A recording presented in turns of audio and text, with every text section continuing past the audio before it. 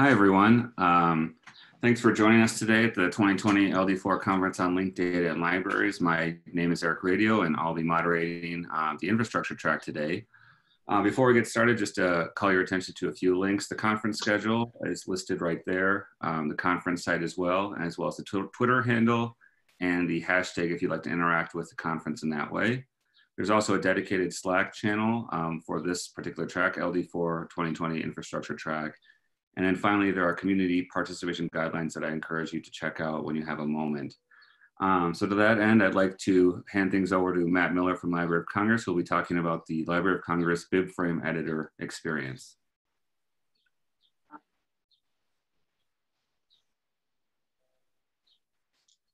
All right, can you hear me? So I am going to be presenting today on Library of Congress BIBFRAME Editor experience. Matt Miller, I work at the Library of Congress in the Network Development and Mark Sanders' office. I mostly work on our BIBFRAME initiative there, and I also support things like id.loc.gov and other things like that. I'm presenting to you from outside of the Adams building in DC, been described as a handsome box because it contains millions of resources, but also contains me. I'm usually up here in the right-hand side corner.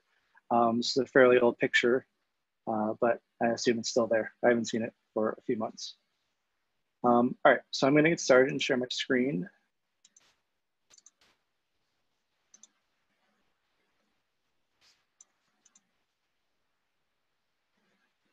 Okay, so if you want to follow along, at the bottom left there is a bit.ly link for this presentation. So it's just a Google slide deck, so you can open it up and follow along if you like. But today I'm mostly going to be talking about this new project that's we started in our office around refactoring the BIBFRAME editor. And I'm going to talk a little bit about what the BIBFRAME editor is, what it currently is, what our goals of it are going to be, kind of heading towards. We're going to look at the process that have gotten us to this point, and then kind of some future steps that we're going to take and what it looks like. And we also have some deliverables for you if you're interested in some wireframes and mockups of the current redesign and what those look like. So to kind of get started, I'm just going to describe what the BIBFRAME editor is. It's a piece of, it's a very important piece of our BIBFRAME pilot, which is a pilot to start cataloging at the Library of Congress in BIBFRAME, the BIBFRAME standard, to get away from using MARC. And the BIBFRAME editor is the kind of central piece that allows catalogers to do this editing of these records in BIBFRAME in native RDF. So in our kind of current setup now, this is a very kind of simplified diagram, but we have our traditional ILS, our Voyager system, that feeds into our BIBFRAME database, which is a MARC XML database, and converts those MARC records over into BIBFRAME records. And then that can interact with this BIBFRAME editor. And the BIBFRAME editor is a web-based app that allows you to edit these records. You can create new records from scratch or edit existing records that have been converted. And to support the BIBFRAME editor is also a profile editor. So the profile editor basically creates profiles that are kind of like roadmaps for mapping fields to specific RDF properties to help create a record. And then of course we have id.loc.gov, which hosts all of our lookups and a lot of our kind of control vocabularies and things like that. So the existing editor has been around for a few years. It's been very useful in kind of our process of developing and working on this pilot. It was created by Kevin Ford a few years back. And if you want some more information about the history of this current editor, you can check out this link at the bottom where he did a presentation about it. But over the last few years, it's been maintained by Kirk and Jody. And it's really been kind of like a platform for developing the pilot and developing different aspects of the pilot. So from a technological point of view, there's like two sides of this development cycle. There's changes to the profiles, which allow for different materials to be cataloged. And then there's also changes to the editor itself to allow new features to be done in the editor. So this has been a really good platform. Jody's kind of like the genius behind updating the profiles and trying out new profiles and working with groups to get the profiles working how they wanted them. And then, if we come across a new feature that we want to support, something like, cataloging different scripts in different languages better. We go through this process of working on the editor, adding new features, and having that support the output of the BibFrame records. So it's been a very useful kind of platform and tool along the years to push this pilot forward. And I just want to quickly kind of show what the current editor looks like, just to give you an idea of what it means if you haven't seen it before. So if you go to bibframe.org, you can see the current editor and the profile editor. So we're just going to look at the current editor. And so it has some features to control records and that sort of thing. But then you can also create resources based on these profiles I've been talking about. So if you go in and create a new monographic work, this is basically what the interface looks like. You come into these modals and you add different pieces of data. And you can kind of think of each window as kind of like its own resource. And you can use lookups to add things in.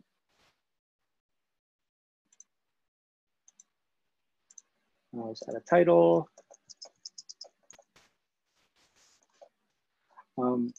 And so this is kind of like the basic steps of using the editor and going through it.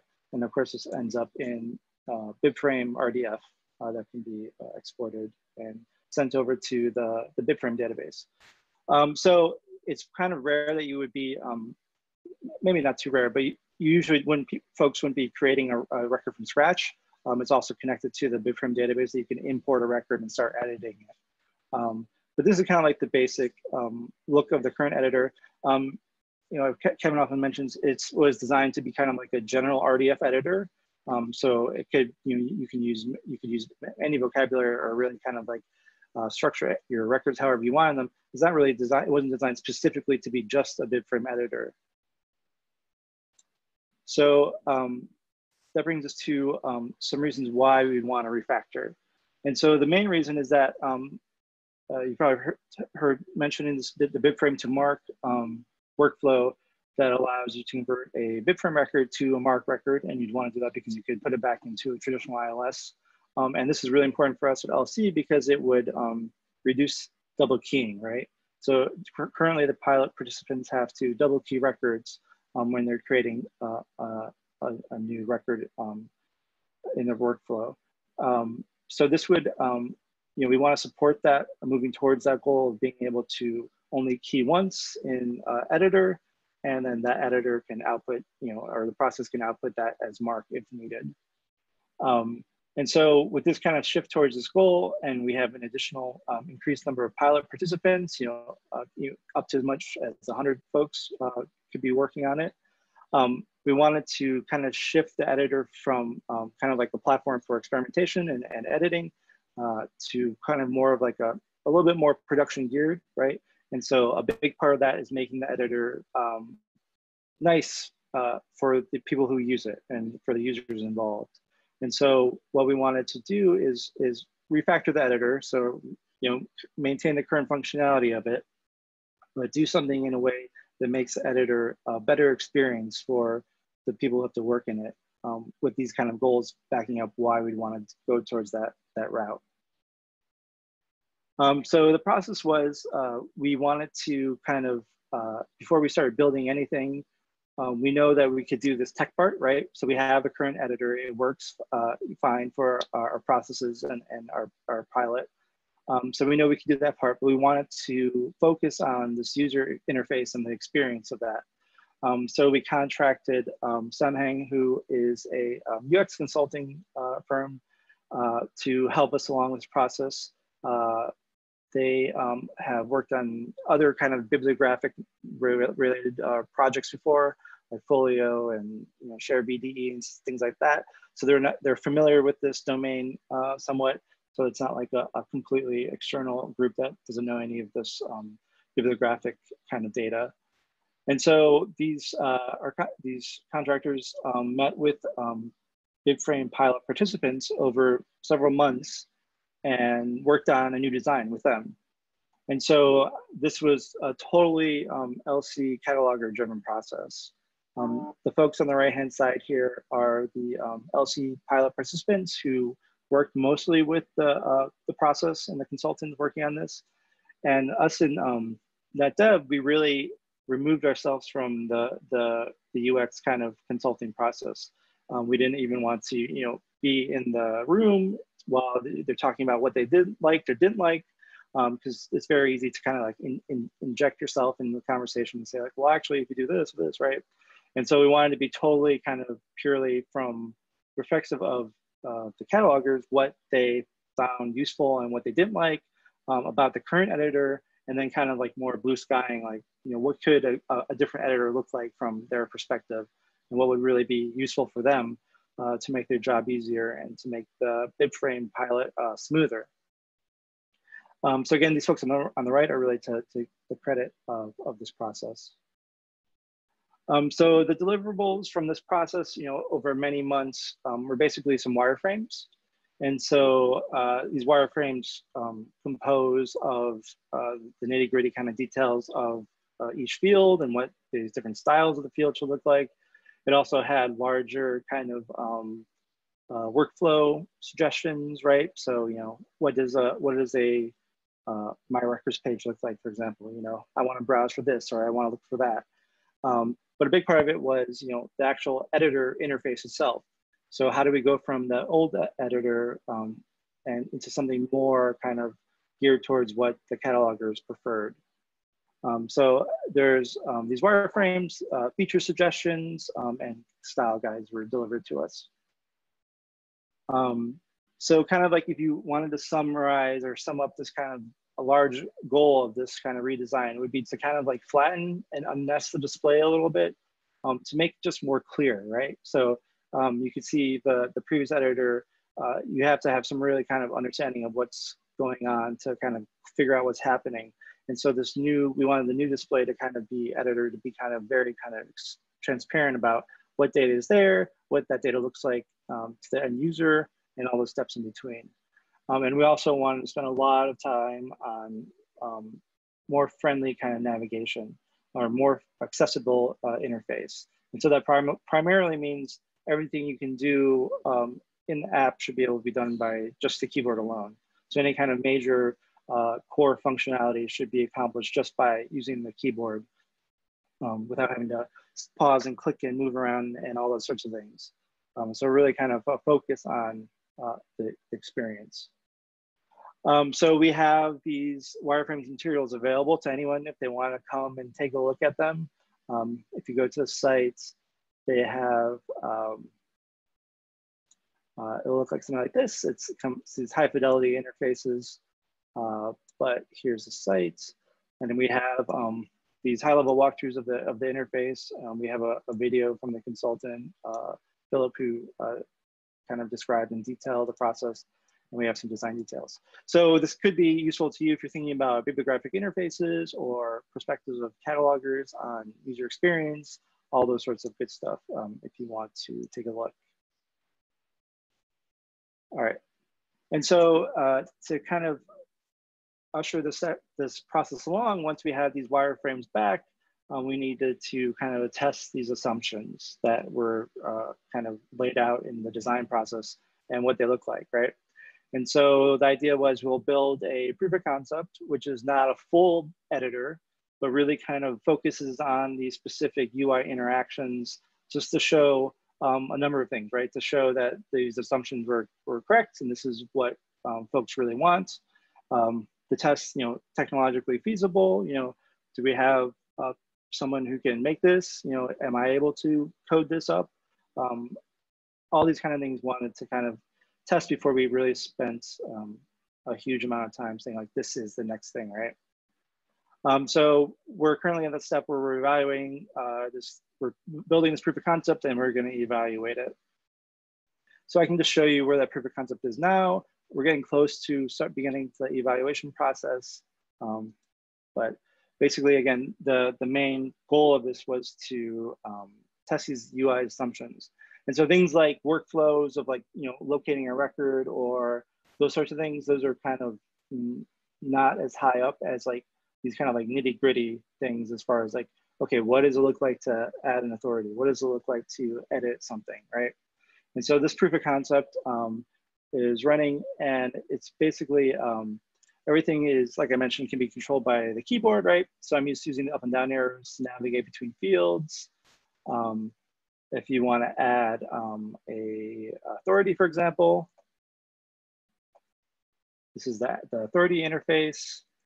So it's loading data from id.llc.gov. And these are different types of authorities, right? There's a personal name, here's a title, here's a corporate name. And of course, you can filter these into what you want. Let's look at a more complete record. And on the right-hand side, you can see if this is actually the correct authority that you want to use in your record, and then you can add it to your record. And so everything is keyboard-based. So if I just add one author, say I want to add another contributor, you can just easily add a new field and add a new record for them. Right. And so another thing is that we wanted the interface to be very clear about where the data is, what the data looks like, right? And so nothing's kind of like hiding behind somewhere. It's all kind of very flat and in the open.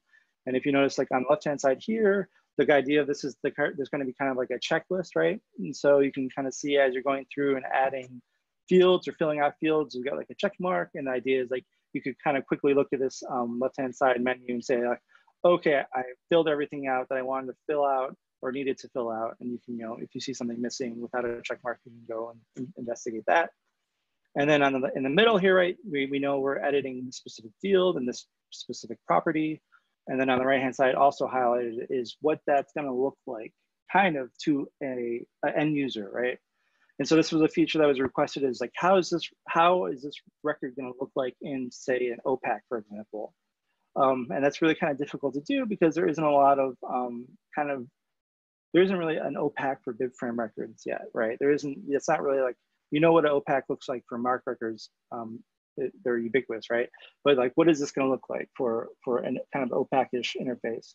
But it was important to kind of like give some semblance of that, right? This could look like something like this. You don't have all these different pieces hanging off there. You just say like, okay, this looks right.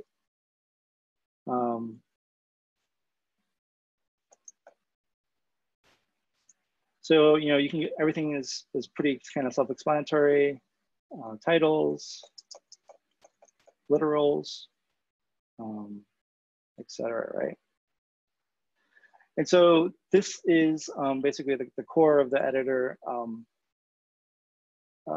going through and having this being able to kind of load arbitrary profiles and having these user interactions working correctly are kind of like a major component of getting to the next step. So the next process, as I mentioned, will be kind of testing this with the folks who designed it, right? So the pilot participants who spent time dreaming up this interface and seeing how it compares to their expectations, and then also more kind of user tests and saying like, yes, this is a good interface for cataloging, or no, we need something else, or things need to be different. So there are some more advanced features, and these are feature suggestions that don't exist currently. The idea of editing a field, adding an authority record, those are already kind of pre-existing functionality in the current editor. But there were suggestions to having some other features, more advanced features that don't currently exist, that would make people's lives easier. And so we're not sure about the feasibility of some of these. They're all technically feasible, but it's a question of how much effort we want to put into it. But some of them, like on the right-hand side, are really kind of interesting. And it's kind of interesting to think about these other features that you would maybe want to have in a bibliographic editor. And so one of them is this changelog feature, right? So being able to track changes over time to a record, as far as this person edited this field, or these 3 fields were removed, etc. So kind of like a git changelog for a BibFrame record. And so that introduces a whole host of technologically complicated ideas of like, well, would you store that metadata of the changing in the admin info of a BibFrame record? That seems kind of difficult. So it opens up questions like, could there be kind of, well, how would these records be stored? Would they just be versioned, etc. Right? but being able to switch between what changed over time is an interesting concept from a bibliographic point of view for a record. Other features are more kind of geared towards accessibility and customization, right? So things like setting color schemes for different situations, different preferences, things like changing fonts, of course, font sizes and faces to work better for specific individuals. And then this idea of templates, which kind of exists currently in the current BibFrame editor, but not fully fleshed out as envisioned here, where you could kind of like create a template that would just be, part of your workflow, right? So if you're working on a large number of materials that always have the same field populated with this value, you could go in and create a template and just pick up, and you wouldn't have to refill all that information. You could really customize how you want your profile to look for that specific workflow. So these are some kind of advanced features that are on the table and discussing. And lastly, I was going to talk a little bit about the technology. So the current editor, the BibFrame editor, was just a jQuery application, client-side application. And so jQuery is very easy to kind of get into. It's very simple to figure out what's going on and update stuff and deploy it. It has a Node.js backend with a very simple kind of memory JSON file store. And so my main point about this slide is I wanted to think about how can we keep things as simple as this, or try to keep things simple as far as maintaining or developing it, right? So like RDF is extremely complicated to work with. So we don't want to pile on a lot of technical kind of layers that make it even more hard to work with. And so, those are kind of just choices that can be made during the development process. So for example, everything are triples, but everything is still record-based, right? All of our workflow is very, very much record-based. There's not just one giant triple store full of all the information and we kind of assemble this magically out of the air. Everything has a record, and these statements are attached to those records. That's from kind of like a conceptual point, but to a more practical point is that, reviewing the landscape of tools available, it seems that certain frameworks are more developer friendly, right? And so something like for this project, we're using Vue.js as opposed to the ubiquitous React framework, because there's just been kind of like a more kind of, I've seen a lot of feedback about Vue.js just being a little bit kinder to the developers, because we want to be able to be supported by not just one person, or be able to easily get into and figure out what's happening and changing and updating it. And then finally, the backend is going to be a document store, and it would be nice to kind of like pile this stuff into a single container, so we could do things like have a single application that you could export a mark record from, right? Because we could put our current BibFrame to mark and other serializations into that stack as well. So I think that's about all I have to talk about. If you have any questions, feel free to reach out to me at these addresses, and also there's the link to the presentation again. So I think we have plenty of time to have some questions. If there's any questions, I'd be happy to answer them. Thanks. Thanks, Matt. That was great. We have a couple of questions in the Q&A. First one is, when you receive feedback from catalogers, were these done in the form of UX diaries or a feedback form of some kind? And then what is the percentage of catalogers who offer feedback as you deploy these UX changes to the editor? So the process that the consultants went through, it was kind of like a group session. They would meet once a week for a couple hours, and they would go through processes, and they would go through activities. Let's create a monographic work, and how does that look, and what do you like about it, what don't you like about it? So that was the process of developing the wireframes. We haven't yet deployed these changes to the wider group or made them available to the wider group. We're going to start doing that in the next few weeks with the initial pilot group, or that's the plan at least. Great. The next question is, the OPAC view is great. What ideas do you have for showing how linked data is improving the patron's ability to find and understand things? Current OPAC preview is similar to a mark-based OPAC view. Yeah, I think that's a really good question. I mean, the OPAC view idea that was proposed by the pilot participants was really based on, you can fill out a form but you don't really know what it's going to look like on at the other end, right? And so I think for this specific OPAC view that's in the editor, it was just kind of like a gut check, you know, to say like, oh, I put the name in and that's what it's going to look like probably at some point when it gets to the OPAC. So I don't know, you know, some of these kind of like enrichments, maybe like linking out to different things and displaying additional metadata wouldn't necessarily be available in this kind of like OPAC view. But yeah, that could be something to think about to kind of represent this data differently than just, you know, a MARC record. Great. Are there any other questions for Matt? Okay, a couple more coming in. Are you planning to incorporate formatting guidance for uncontrolled and partially controlled field values, or rely on users accessing external sources such as the RDA toolkit or local application profiles? Yeah, so that wasn't demonstrated yet, but there will be an ability to add an uncontrolled name or uncontrolled, you know, value to the record. Exactly how that will look, I'm not sure. Before we had a very elaborate kind of RDA field layout that you could go through and fill out everything to actually create that record in the editor. I think we're more relying on authority lookups to try to move towards that direction. But, you know, of course, there's other kind of things that are, you know, things like subject headings, pre-coordinated subject headings, all these kind of like nuanced things that the editor still have to be worked on to kind of make it a better experience. Great. Next question is, you mentioned that you're still storing records. How are you able to do this in a graph database?